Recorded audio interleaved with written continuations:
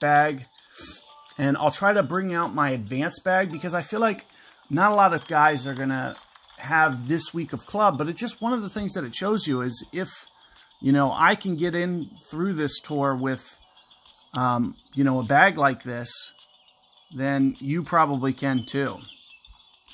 Now, this is going to be kind of almost an in-betweener here. And one of the things that you'll probably see is I just try to crank this backspin up, and we'll play rings. And I'll try to probably land it just in front of the hole, I'm thinking. So you can see I'm putting about 2 rings.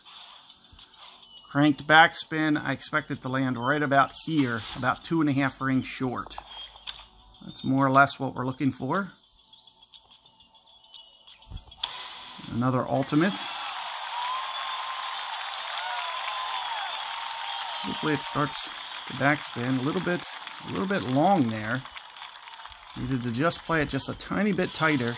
And it looks like you can see as a result I do just wind up with a loss there, kind of an in-betweener. And that's one of those things where using one of those special balls, and this is where I kind of mentioned where you can kind of just get in those weird territories, as you can see I did.